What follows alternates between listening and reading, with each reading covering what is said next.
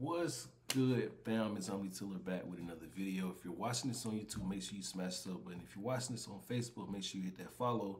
But we're going to be reacting to how Drake is destroying his own career. I got a feeling this is about to be crazy. So without further ado, let's get to this video. After Drake just broke his own silence after he pathetically backed out of his beef with Kendrick Lamar on the Hard Part 6. Between him sounding so destroyed on that track as he made a straight fool of himself by trying to defend his name from all of the allegations Kendrick threw his way in the lamest way possible, to then this response becoming viewed as an even worse song as Drake was proven to be a straight out liar about setting up Kendrick with the items seen on the cover art of his disses like Meet the Grams and 616 in LA. Overall for Drake, it seemed like his best course of action was just to lay low for a while as the entire world does a victory lap for Kendrick as Not Like Us continues to be played everywhere and with Metro Boomin and the entire... Now I'm going to say this. Obviously, this is this man's opinion. You know, some people might not feel like Drake need to lay low and duck his head. You know what I'm saying? Some people might feel like you need to make a banger and then do whatever you're going to do. Or some people might feel like he just needs to just keep doing whatever he was doing before the beef. But if you feel like that, then that's cool. You know what I'm saying? But I'm not going to say the whole world feel like that. Let me know what you think. Do you even care? Or do you feel like Drake should... I mean, I think he just made a song with Sexy Red, which is crazy in itself after the whole Euphoria, but... It's crazy. The BBL Drizzy challenge, just making everything around Drake and his defeat in this beef even funnier. There has really been no option that Drake has when it comes to salvaging his reputation at the moment other than to just lay low and hope that he can make a full-on comeback in the future when the hype from this moment has went down. But despite all this, and despite his own words saying that he was backing out of this feud, which he seemed more serious about than anything he has in years, for some reason, Drake has already made his return to the limelight not even a month later on none other than Sexy Red's new album. This is what I was just saying, bro. You know, I didn't react to this because a lot of when you react to certain Drake songs, you just won't see it on YouTube. Unless you tied in or unless they, you know, make sure y'all, hey, listen, if you Drake label or UMG, whatever, and you watching this, go ahead and give me that green light to react to. You might see some on here, you know. Even if it ain't Drake, give me that green light to react to stuff that y'all own. And you're going to see a lot. You're going to see some videos. But yeah, like I said, he popped out with Sexy Red, which is crazy, right? On the fourth track, You My Everything. And while Drake making this collab his first one back since what has been the most watched hip-hop feud arguably ever is just ironic. And when we go back to Kendrick's first full-on Drake diss, Euphoria, this makes Lamar's bars when he compares Drake to Sexy Red and says that she is Drake's real competition even funnier. But besides just some jokes writing themselves, you would think that after Drake saying that he no longer... But he didn't... I'm going to correct that real quick. He didn't say that's Drake's real competition. Well, did he? Let's go to the lyrics. He got it on the screen. He might have said it. When I see you stand by Sexy Red, I believe you see too bad. I believe you don't like women. It's real competition. So he did say, I believe you don't like women. It's real competition. But he's... That's crazy. That's crazy. I stand correct. Longer wanted any part in this beef, that he would just be going back to the old goofy version of himself that is just saying whatever makes the song catchy, and while in some ways, he is doing this on this track. What's important is that in addition to this being the first time that we have heard him after everything that's went down with Kendrick in the entire rap game, despite his words wanting us to think otherwise, he is clearly still not over the beef and the entire feud, as during his feature on the track, he doesn't address Kendrick and Not Like Us, but actually Metro Boomin and his viral instrumental diss that targets Drake in BBL Drizzy. And what Drake does here is not try to put him in his place again like we saw him do on Push-Ups pretty effectively with one of the most memorable lines of this entire situation, but instead raps over the viral BBL Drizzy beat and in a way responds to the claims Rick Ross started about Drake enhancing the way he looks and that Metro has just turned into one of the biggest memes and viral challenges of the entire year with this beat. And what Drake talks about over what has become the soundtrack to this humiliating chapter in his career right along. How y'all feel about that though? How y'all feel about Drake rapping over BBL Drizzy, man? Is Is that a W or is that a L? I gotta know. I gotta know.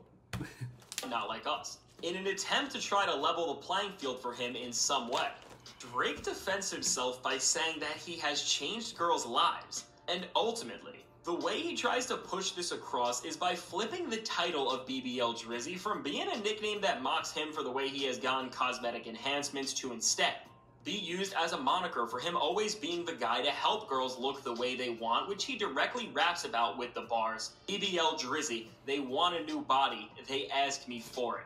And with lyrics like these, while this is not anything deep or even something that is going to reignite any tension between any of the parties in this beef most likely, still for Drake, doing this is just laughable for so many reasons, and while there is a reality where he could have rapped over this beat and threw it right back in Metro's face, trying to label yourself as the Batman of BBLs is definitely not the way out. I mean, the challenge Metro started with this song has gotten so out of hand with people rapping over it in so many different languages and just overall, with people going in on Drake over and over again and finding Bro, that's crazy. He ain't lying though. I seen some Spanish saying LBB LBBLA. That's crazy. Man. Drake. different angle to pick I don't know what to say. This beat is solidified as another part of what has made Drake the laughing stock in the rap game at this very moment in time. And while the circumstances and stakes are way lower here than anything that directly involves Drake and Kendrick, this method of responding that Drake has done both to Kendrick on the Hard Part 6, and here with Metro and now the greater public by trying to explain the root of the joke to detach yourself from the label, just looks ridiculous, and no matter what you say, 99% of the time doesn't just make you look worse, but makes you look insane. And while if Drake would have just said these few bars and not rapped over Metro's beat, people may have reacted differently, as it would be right in line with any petty shot that Drake has targeted somebody with in recent years, which for the most part, do an effective job at calling out whoever they are intended for without ever distracting the greater portion of the moment he's trying to deliver. As he raps over the actual beat that Metro made and tries to redefine the title, he takes what could have been maybe a decent subliminal and makes it consume the entire moment, and overall, beyond the song itself, it shows us that Drake is still so caught up on this entire feud despite him telling us otherwise. Now, one of the reasons Drake has done... But I mean, another thing I want to point out about that song, I'm going to be honest, some of y'all might disagree, you might not like this, but me personally, if Drake didn't hop on that song, me personally, I wouldn't listen to the song. That's just my opinion, you know what I'm saying? You can feel how you want to feel. There's no disrespect to Sexy Red. But the song, without, I mean, it was like, for me, it was like a one listen type of thing. Oh, he rapped over BBL Drizzy High, never play it again type. That's just me, my opinion. You know, Drake fans, you might not like that, but that's just my opinion. I feel like Drake, he made the song more than what it was. But it was just like a moment thing. I don't think it was like, I could be wrong. I mean, it could go #1. Who knows? I doubt it, but that's just my opinion.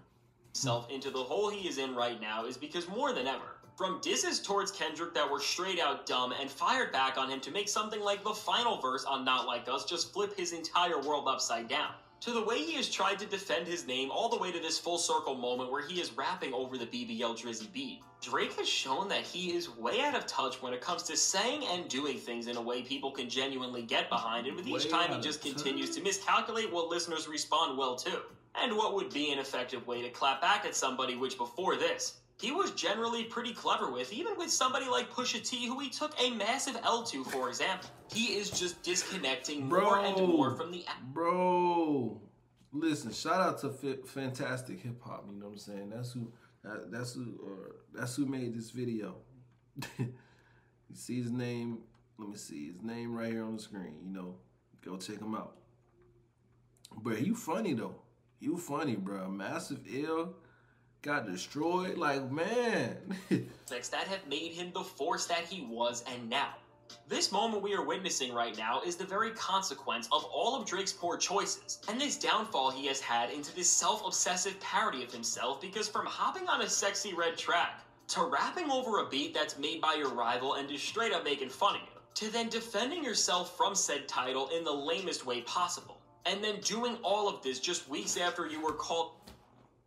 This still shot. I believe you see Too Bad just hit. It just hit differently, bro. It hit differently.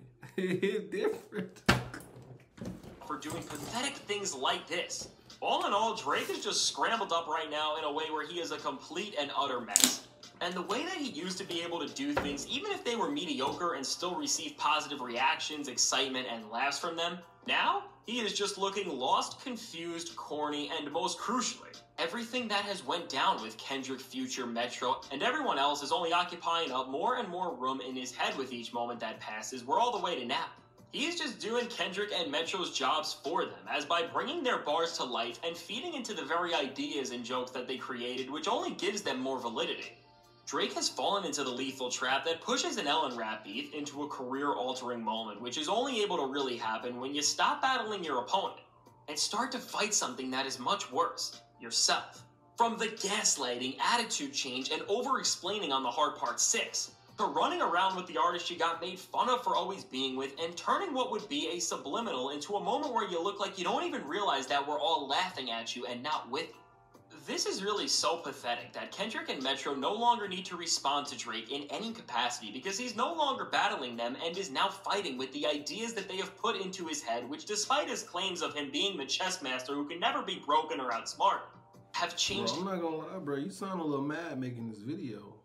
Yeah, but you funny at the same time, bro. But you on Drake top, bro. You gonna let him breathe, bro? Hey, do your thing, brother. Or whoever. Now Drake, right?